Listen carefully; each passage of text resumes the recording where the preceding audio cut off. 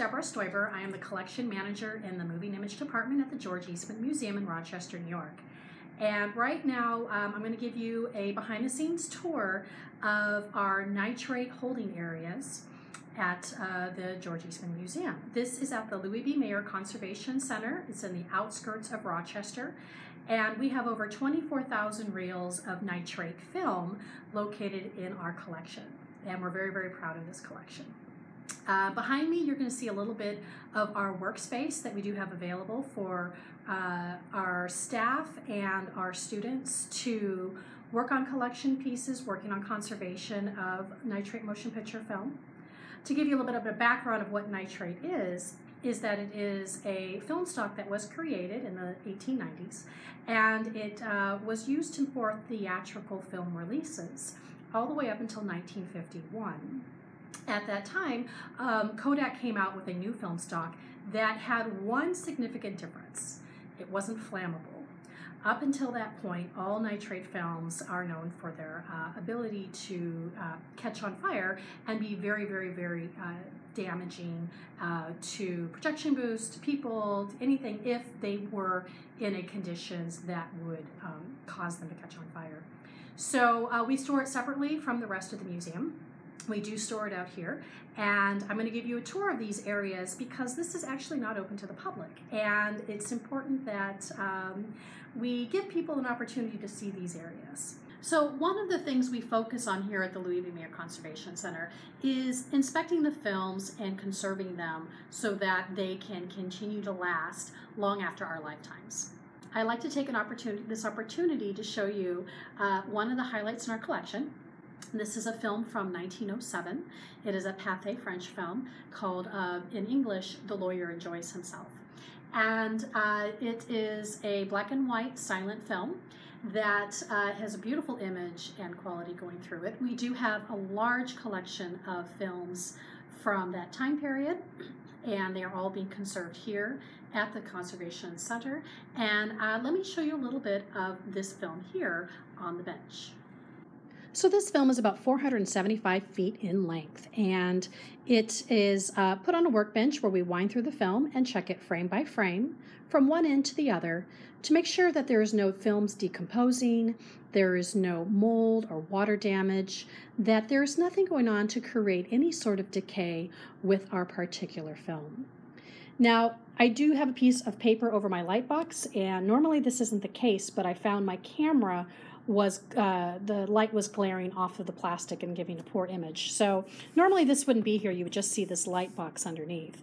And using my loupe, I'm able to also check a little bit more about the image quality that I am seeing as well on my film.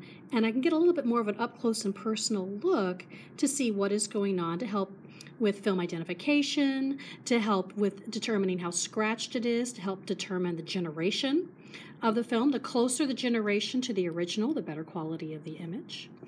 And I'm able to get a little bit more information using one of my loupes here in the collection. So here we are back in the vaults, and I want to give you a quick tour of what we do have.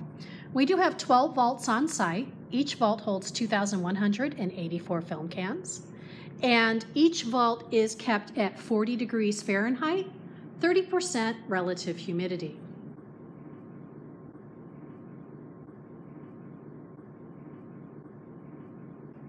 The room we are currently standing in is our holding area, and the inspection area I just showed you is at 70 degrees Fahrenheit, and our vaults are at 40 degrees. So what we are trying to prevent is films from developing condensation or water on the images by going from an extreme low temperature to a more ambient temperature. So films do stage in here for 24 hours before they go in and out of our vaults, and this space is at 55 degrees Fahrenheit. And this is especially important in the summertime when it is a lot more humid in Rochester.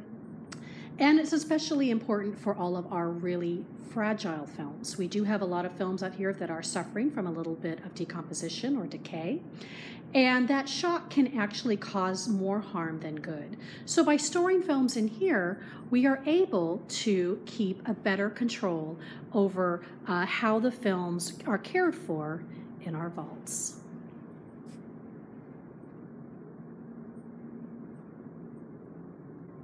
So what does the inside of a vault actually look like? Well, let's take a look. And we'll pan up. And again, each vault holds 2,184 film cans. What you're seeing in the back is actually not a door. It is a blowout panel so that in case there ever was a fire, the oxygen would have a way to leave the vault without oxygen coming in, which would create a backdraft. So let's go ahead and go into our vault. And we can kind of see a little bit more of what we have up here.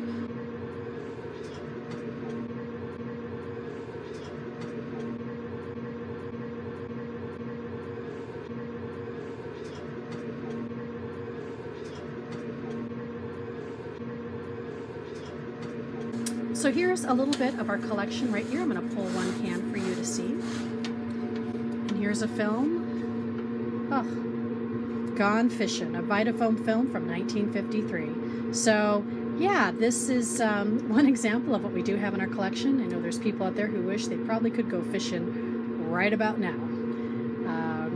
But here we are, a little bit in our collection here. And we keep films 2 cans per shelf, so that we don't have a lot of weight on the cans. The films can sit very comfortably and quietly in these vaults. Each vault looks exactly the same.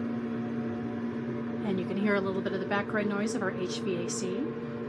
We do have air exchange every 20 minutes in our vaults, a fresh air exchange. So if films are decomposing, any odors that are released from that film is immediately removed from the vaults, so that it actually has a fresh air feeling in these vaults all the time. So I just want to say thank you for watching. I hope you enjoyed it. The collection here really is incredible and amazing, and I enjoy working on it very, very much. Thank you again to all of our museum members. Without your support, we wouldn't be here today. I also want to give a shout out to the students that I normally have working out here with me from the L. Jeffrey Selznick School of Film Preservation. Normally I teach how to handle nitrate film on days like today.